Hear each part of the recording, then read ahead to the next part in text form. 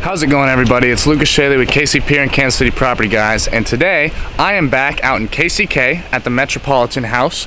And as you guys saw before, we were totally rehabbing the inside, as well as had KCP come and do some work on the basement, on the foundation down there. So I'm back to show you guys some of the updates that we've done to the house so far, and just show you more progress later on in future videos. So without any further ado, guys, let's get into this. So as you guys can see behind me, they put a whole new deck walking up to the front door already. The old one was really tattered and worn out from termites and whatnot, so we totally replaced that. Let's go ahead and hop on into the inside.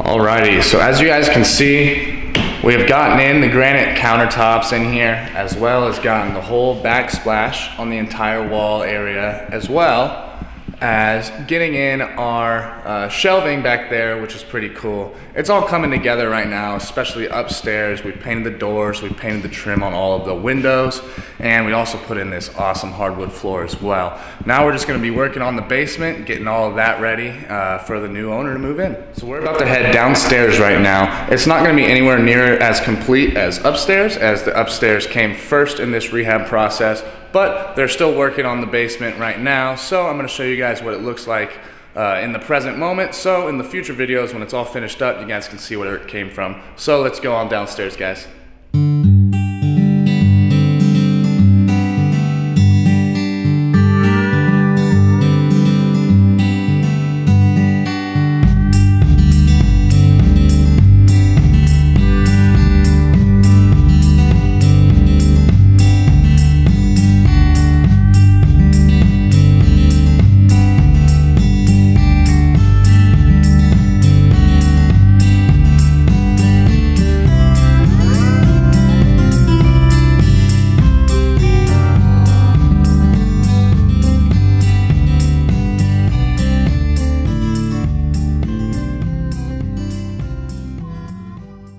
Alrighty guys, so that's going to wrap up this rehab update out in KCK for the Metropolitan house.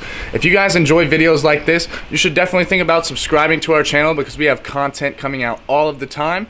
And we'd love if you liked this video and left us a comment, because we'd love to interact with you guys as well.